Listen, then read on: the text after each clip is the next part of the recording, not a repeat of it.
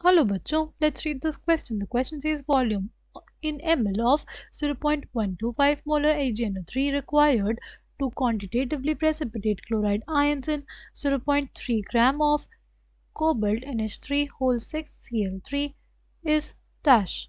Molar mass दिया हुआ है कॉम्प्लेक्स का कितना 267.46 ग्राम पर मोल और मोलर मास दिया हुआ है AgNO3 का कितना 169.87 ग्राम पर मोल, right.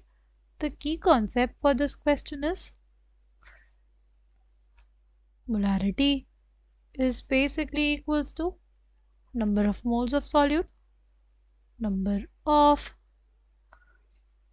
moles of solute by क्या हो जाता है volume of solution by volume of solution in liters, right. Volume of solution किस में liters में.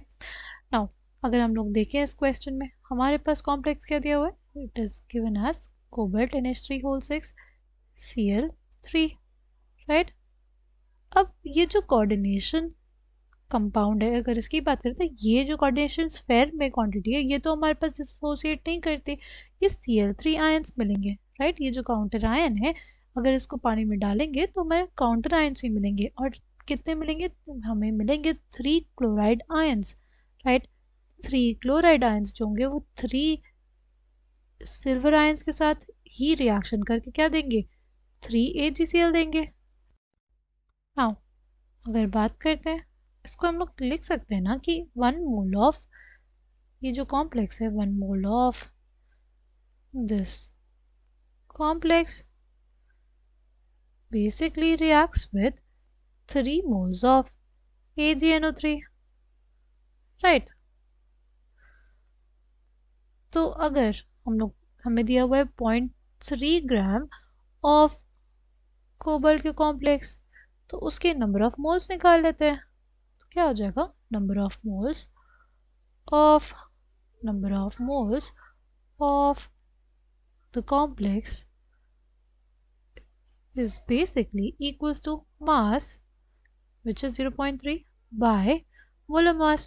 वो कितना दिया हुआ है हमें दिया हुआ है 267.46 ग्राम पर मोल, ठीक है. ये हमारे पास वैल्यू कितनी आएगी, ये बेसिकली आ जाएगी वैल्यू 0.00112 मोल्स, ओके. अब हमें पता चल गया एक मोल के लिए. अब अगर हमें देखना होगा 0.00112 मोल्स ऑफ इस कॉम्प्लेक्स के लिए कितने AgNO3 यूज हो जाएंगे, बेसिकली हो जाएंगे 0.00112 इंटू 3 मोल्स ऑफ AgNO3, ठीक. यानी बेसिकली कितने, this will be equals to 0.00336 moles of AgNO3, ठीक. ये आ गया हमारे पास. अब हमें मोल्स पता चल गए है ना, हमारे पास मोलैरिटी है सॉल्यूशन की, राइट. मोलैरिटी पता है 0.125 मोलर है तो वॉल्यूम नहीं निकाल सकता. देखो number of moles of solute by molarity will give us the volume of the solution, right. तो क्या हो जाएगा volume of solution in liters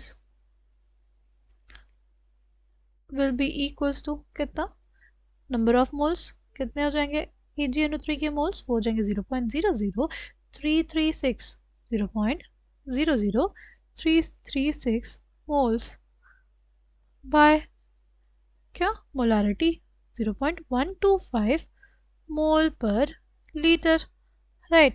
इसको सॉल्व करेंगे तो कितना आ जाएगा हमारे पास, इसको सॉल्व करने पे आएगा 0.02688 लीटर्स, राइट.